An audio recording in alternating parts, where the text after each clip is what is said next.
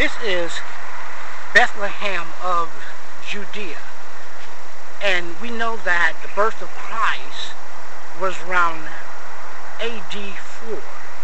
Now Jesus means Savior and Christ means anointed, and the birth of Jesus happened just this way.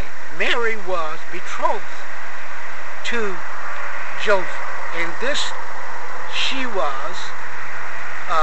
pregnant by the Holy Spirit before they came together. And Joseph, being a just man, wanted to put her away quietly. And an angel appeared unto him and said, Mary is with child by that of the Holy Spirit. And she will be your wife, and she will have a son, and you shall name his name Jesus, which means he will save his brothers from their sins. And so Joseph awoke from his dream. Now, this was during the time of Herod the king. And Herod also wanted to know where was the child to be born. And he summons the chief priests and the scribes in order to find out where the king was to be born. And they told him in Bethlehem of Judea. So the wise men, I see them there almost here, the wise men were on their way. They were following a star. And they came to Jerusalem asking the question, where is the one to be born, the king of the Jews? And we saw when his star rose, and we come to worship him.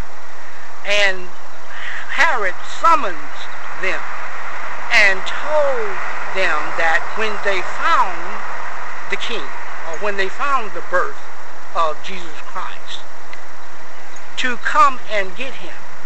And he also wanted to worship the child. And so the wise men did come to Bethlehem.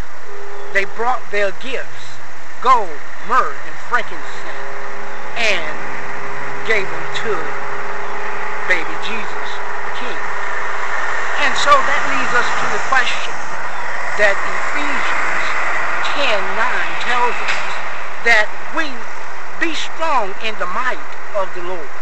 We wrestle not with flesh and blood, but against rulers and authorities, against cosmic forces over darkness, against spiritual forces of evil in heavenly places. And it says that when we come to know Jesus Christ as our personal Lord and Savior, he is indeed the Savior of the world.